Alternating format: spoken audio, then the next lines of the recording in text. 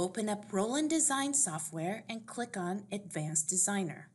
Here you get to choose between garment type, thickness, cassette tray size, and orientation of how you want your items printed. Click OK when ready.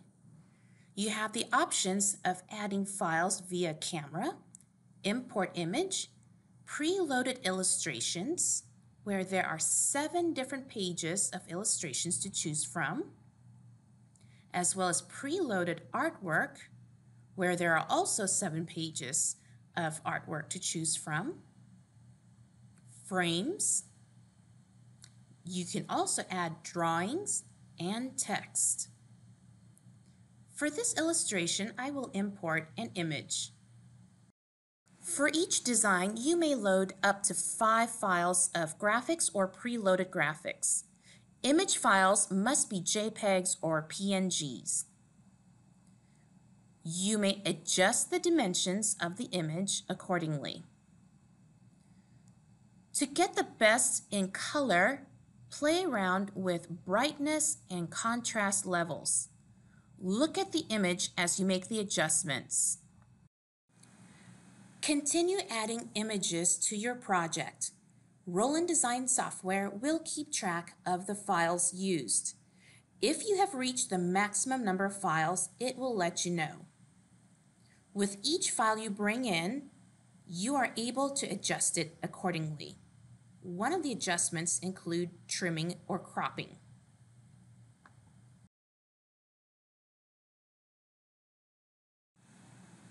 Once again, to get rich colors, adjust the brightness and contrast. Look at the image to determine how much adjustment you want to make to brightness and contrast. Let's add preloaded illustrations to the project. If you have not reached the maximum allowed files, you may load multiple files at one time. However, treat each image as separate images and adjust each brightness and contrast levels accordingly. Once again, this is important to get the rich colors and heavy color density. Let's add preloaded artwork next. Find the desired image, choose it, and click OK. For preloaded artwork, instead of adjusting the brightness and contrast levels, you are able to change different colors. Choose the desired color.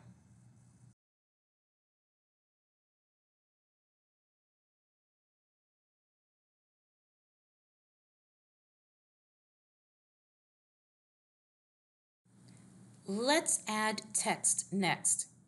For text, you may choose different colors for your font. You may also choose different font styles. Have fun with your design and make adjustments as necessary. There is no right or wrong way of doing this.